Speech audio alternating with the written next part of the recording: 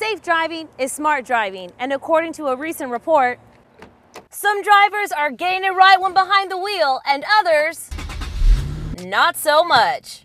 Allstate Insurance is ranking America's best and worst drivers in the country based on the frequency of crashes. At the top of the safe list is Fort Collins, Colorado, with their drivers 29.6% less likely to bang up their rides. Brownsville's coming in at number 2, Laredo at number 8, and McAllen sits at 51.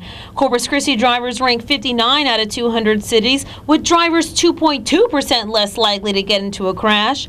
Worcester and Boston, Massachusetts are paying the most on their insurance premiums, coming in at the bottom of the safe driving list. It's coming out just in time to raise driver awareness as kids head back to school. Drivers are required by law to stop for a school bus, and it takes only a moment. This video illustrates just how important that moment can be. This bus's dashboard cam shows a child exiting a bus as 2 cars pass by.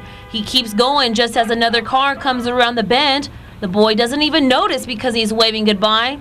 Luckily, he was able to jump back in time, saving himself from something tragic. The near accident happened just 6 years ago in West Virginia, but the video has gone viral as a reminder for everyone to watch out for school buses and to always stop. Ana Anguiano, 3 News.